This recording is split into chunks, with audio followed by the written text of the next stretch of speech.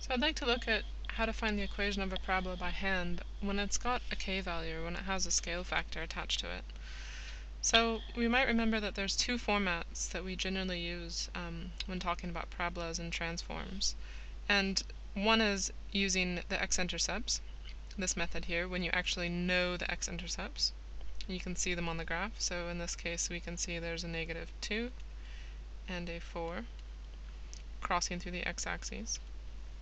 And so that would be a formula that you'd have to remember or know, this highlighted in yellow.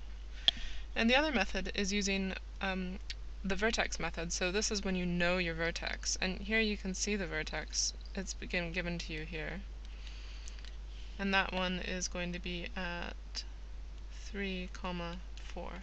So over 3 up 4 to get to that vertex. So when you're going to write an equation, the first thing you have to do is pick which formula to start with.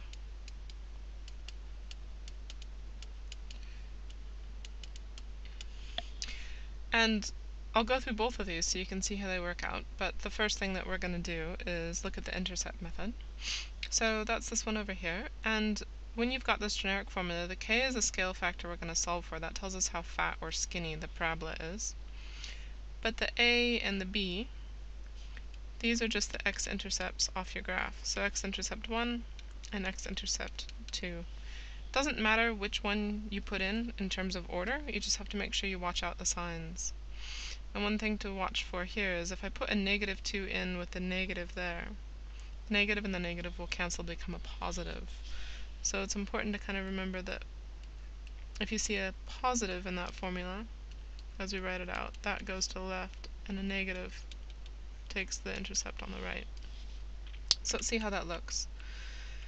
So the first thing we're going to do is substitute in both of the x-intercepts. So taking that generic equation, y is equal to k, x minus a -2 for the first x-intercept, and x minus 4 for the second intercept. So +4 with the minus there, and this one is minus with a -2, so this actually becomes x plus 2, x minus 4. So that's what I was saying, positive is actually a negative number on the graph, if that's how you want to think about it. So plus takes the intercept on the left, and the negative takes the intercept on the right. But if you just follow the formula, it'll work out. Just watch your signs. So once you've substituted it in, we can work through what we have to do here. And the next thing that you're going to do is actually pick a point on the graph that's not the x-intercept. So, or either of them. So since we've used both the x-intercepts, we really need to pick a point that is not an x-intercept, otherwise the equation that you'll solve will not be helpful for you. So if we look carefully on this graph, we should be able to spot one, and you want to be really careful to pick one that you can read exactly. So vertex I don't know because I can't read that scale very well, but if I look here, that point seems to be right under the crosses on that grid there. So I'm going to read that point as 3 in the x direction and -2 in the y. So that's point 3, -2. And remember, coordinates are always x, y. So I'm going to substitute this point into the equation that I've got to here. So I'm going to replace the y with the -2. -2 is equal to k, which I don't know, and x in this case is 3. So I replace the x with a 3. So 3 plus 2 and 3 minus 4. So again, I've substituted in my x-intercepts to get to here. Next thing is pick a point that's actually on the graph and plug it into the equation that you've got going. And you'll notice now you only have k left. So what we have to do is actually solve for this to figure out what k is going to be. So if I have -2 is equal to k, let's simplify what's in the brackets here. 3 plus 2 is 5, and 3 minus 4 is -1. So I have k is equal to 5 times -1, which is -5. So that's -5k. You can write it out like that. -5 times k is equal to -2. And dividing both sides by -5, I get the negatives canceling here. That's 2 over 5 is equal to k. Or you could also write that out as 0.4 is equal to k, depending on what you do. And in terms of getting full credit for this, showing your algebra is great, but if you're not very strong with your algebra, it might be a good idea to plug it into Solver and double check. But you need to make sure you've shown at least these steps here about your substitution before you get to your answer. So don't be afraid to use Solver to help you get through that, so get you to the solution of k if you need the help. And don't forget your last step, actually write out the complete equation. So what we found is that the scale factor here is 0.4. K is equal to 0.4 or 2/5. So we need to actually write that back out again with our equation that we had here, where we almost had it, but we just didn't know what k was. So now we're going to write that in.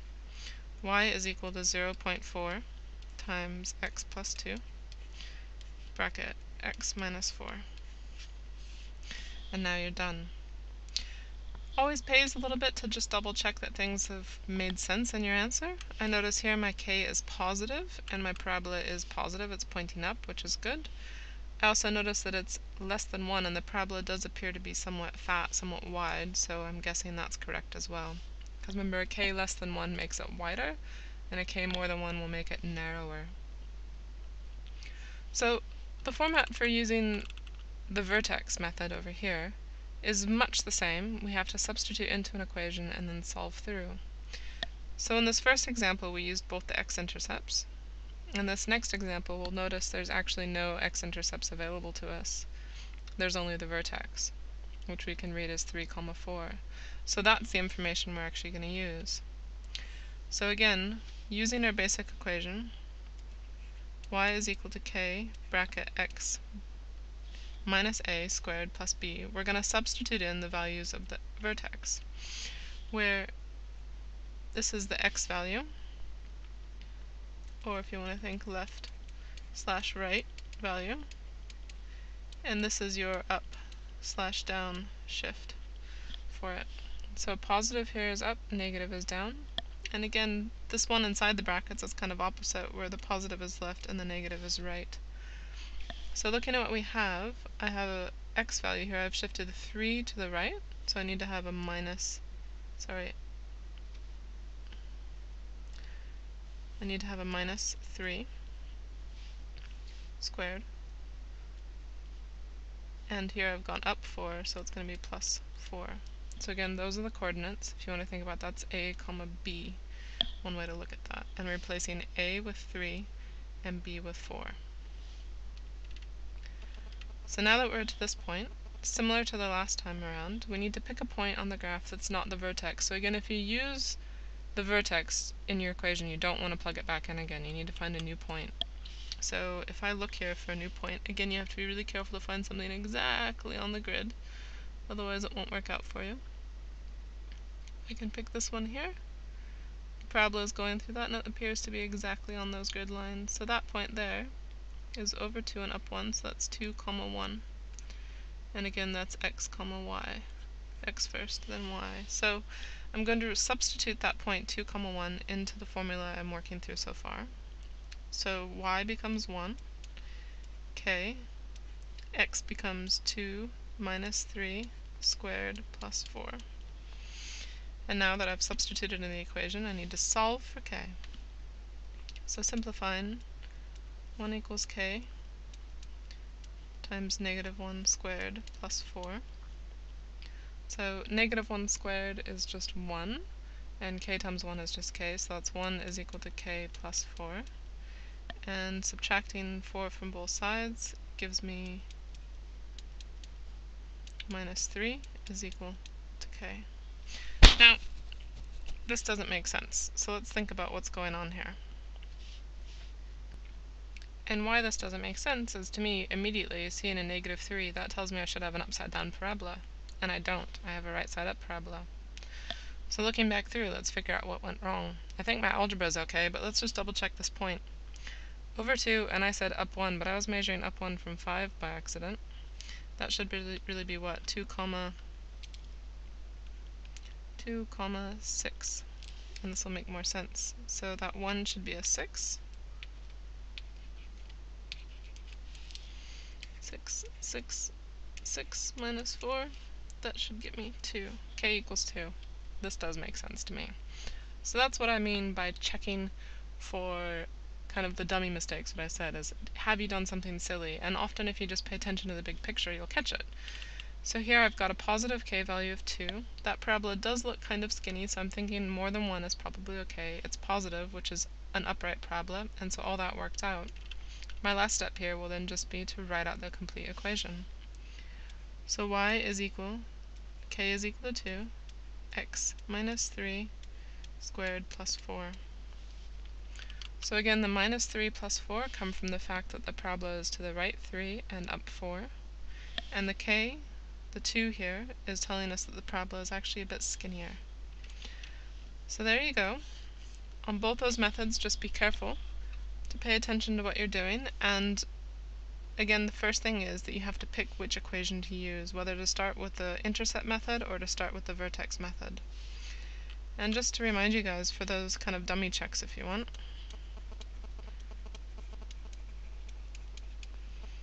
k less than 1 means you're going to have a wide parabola, something like that. K greater than 1 means you're going to have a narrow or skinny parabola. And positive k is upright, negative k is upside down. So give a go and see how it works.